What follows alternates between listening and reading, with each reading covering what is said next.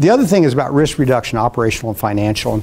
And in this one, yeah, I was talking earlier about development program execution. So part of that mix change, C-17 is done. The Air Force and the foreign countries bought their last C-17 last year. The last one's been left the company.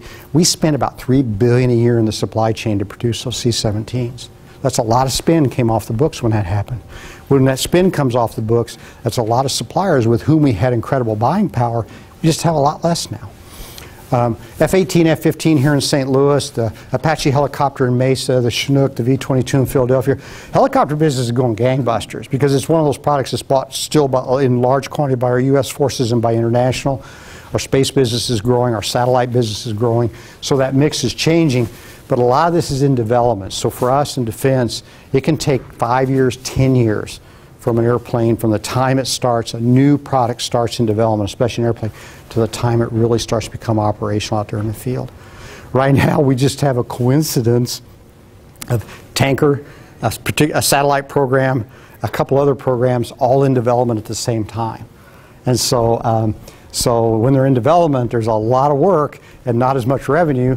There's a lot of supply chain at the same time. So it's just a period right now where, you know, we've really got to get these done well, done quickly, and get them into the marketplace. Those of you, any of you followed 787 4 or 5 years ago, we were 2 years late to the market on 787 because of a lot of supply chain problems. I'll call them supply chain problems. Yeah, there were supplier problems in there, but there was also Boeing problems in there as well. So to be honest, we should call it supply chain, of which we're all partners. We don't want that to happen again during this period. That's one of the biggest risks we face from both an operational and financial point of view, is getting those development programs done and done on time. When most of the hard development's actually taking place in a supplier's facility. They're the ones figuring out the radar, the propulsion engine for the rocket ship, you know, things like that. So we know it's a competitive discriminator. Companies in our industry, they live or die by their supply chain, the performance of it, the affordability of it, the quality of it. And so we have to be there and be there in a better way than we have been in the past.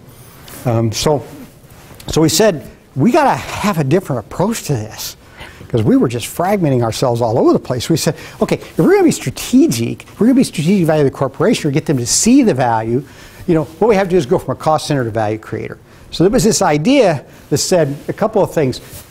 Top line growth. Supply chain in our business is instrumental to top line growth. You will win or lose the business. When 65% of your cost and you're in a cost shootout with a competitor in your supply chain, you're going to win or lose largely on supply chain.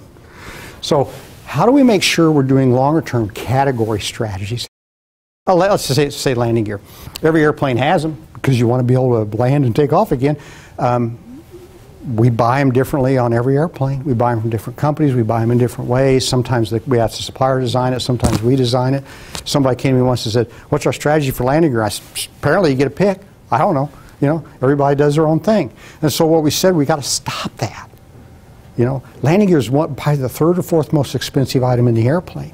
We've got to say, why are we letting that just be a free-for-all? Shouldn't we be saying there's 3 or 4 major companies, they're all big, actually it's almost a duopoly between 2, and they behave just like, trust me, we know about duopolies with Airbus, they behave that way.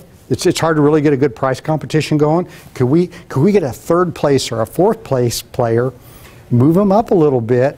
Now we got 3 in the game. With 3, you're always going to have better competition than just with 2. And we can mix it up a little bit. Maybe by introducing a 3rd and 4th player, we get more innovation, we get some investment, we get some excitement, we certainly get a little price, you know, going on. So we introduced another company, Hru DevTech, a smaller company. They make landing gear, just not on the scale of UTC or a Messier Dowdy. Put them in the game on the 777X. So now we've introduced competition by thinking not just, oh my gosh, I got to have a landing gear for this airplane. It's like, from a category point of view, what could we do to stimulate industry in the direction we want? Because once you pick that company for that landing gear on the airplane, they've got a franchise for the next 50 years. You'll never get another company on that airplane because it's too expensive, the switching costs are too high, qualification, certification, that sort of thing, the spare parts channel, everything. So, you know, so that's what we're trying to do. Let's, instead of driving right at the edge of our headlights, let's look a little further bit down the road. Let's see how we can start to orchestrate solutions in the supply chains instead of just kind of, like I said, negotiate right in front of our face.